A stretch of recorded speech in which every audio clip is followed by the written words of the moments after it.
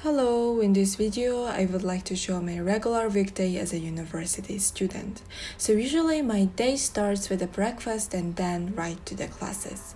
But due to the pandemic, the lectures in English language for over 60 students are held online. So my first class is in a digital format. And then after 20 minutes of break, I have to be ready for my next course in the university building. And after long classes, I finally go grocery shopping, prepare food, and do some laundry. And because of the fact that I'm living alone, I have all the responsibilities to take care of myself, which is not the dramatic life that students expect before studying abroad. And in general, my regular school day goes like this. But now, our days are not typical, even though we're trying to pretend that everything is okay.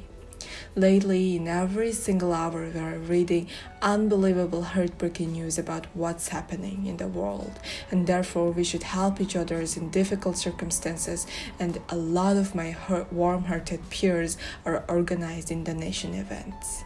And furthermore, our university also started fundraising charity activities, and we can participate in different ways. So firstly, they are looking for colleagues who can offer Hungarian, Ukrainian, and English interpreting services. And moreover, you can donate the most needed items such as non-perishable food, hygiene products, bedding, and electronic devices in the baskets located in Building E as well as Building C.